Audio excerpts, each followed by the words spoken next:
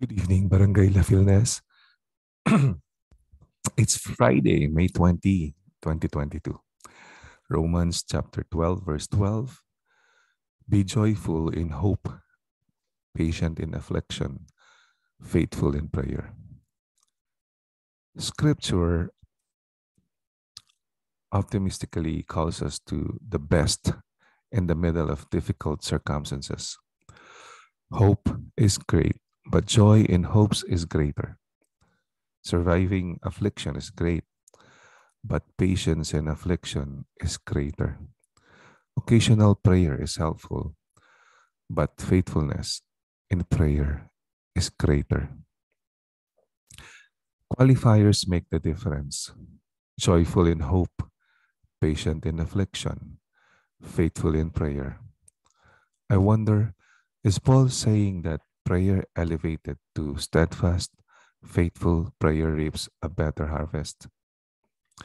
Oswald Chambers surely thought this when he wrote, prayer does not equip us for greater works. Faithful prayer is a greater work.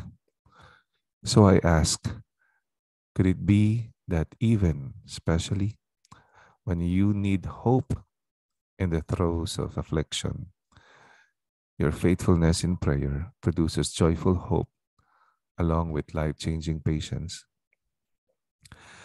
We may prefer scripture to say, faithfully pray and all your troubles will disappear. But thankfully, scripture possesses a deeper insight.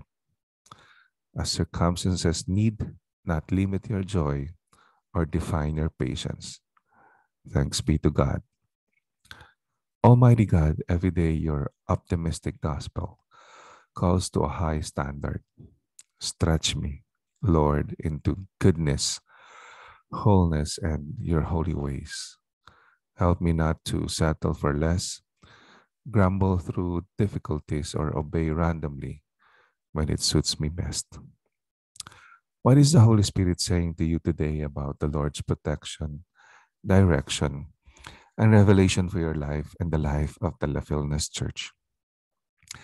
Our devotion for tonight was written by Phil Fuller, District Superintendent, Virginia. Thank you, Barangay LaFilNAZ. God bless you. See you tomorrow.